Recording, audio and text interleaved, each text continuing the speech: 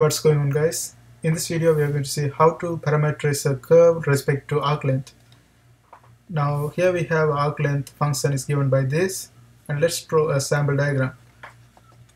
Let's say this is our z component, this is y component and z component, and the curve is going to look like this, right? And this is going to be our arc, this is going to be our helix. And let's see how we can parameterize this one respect to arc length. And if you remember that arc length formula for a vector function is given by this, like first of all we have function, and we find the derivative of that function and then square root it, and then we find the integration of that with the upper limit and lower limit. Let's go ahead and do that. Here we have the equation. The first step is we have to find the derivative. Let's go ahead and do the derivative. So r vector r prime is going to be, first we have cos t, and the derivative of cos t is going to be minus sin t in the I direction, and derivative of sin t is going to be cos t in the j direction, and then derivative of tk, that's going to be just k, 1k, so we can put k right here. Now we have found out the derivative. Now let's deal with the square root part for now, then we can do the integration later. Now the square root part is going to be r prime of t magnitude is going to be square root of minus sin t square plus cos t square plus 1 square.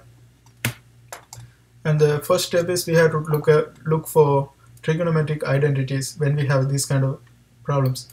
So here we have sin square t plus cos square t plus 1 square is going to be 1, and you know that sin square t plus cos square t, that's going to be equal to 1.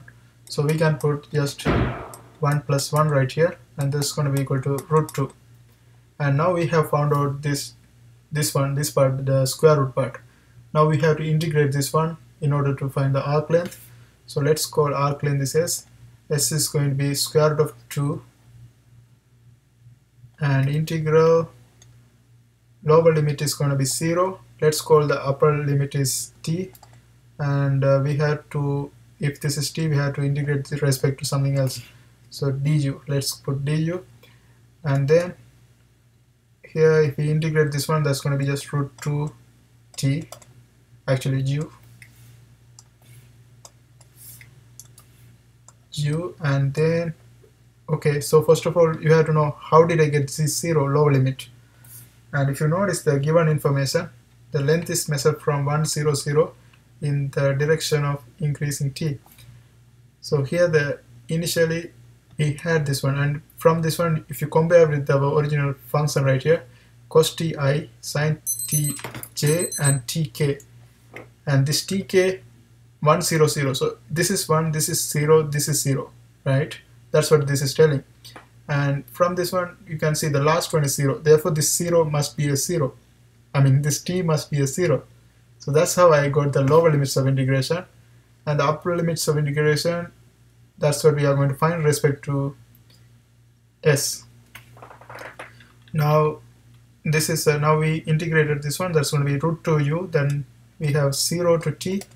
Now let's simplify. This is going to be root 2 t minus root 2 times 0, that's going to be just 0. We can just give it like this, and the final answer is going to be root 2 t.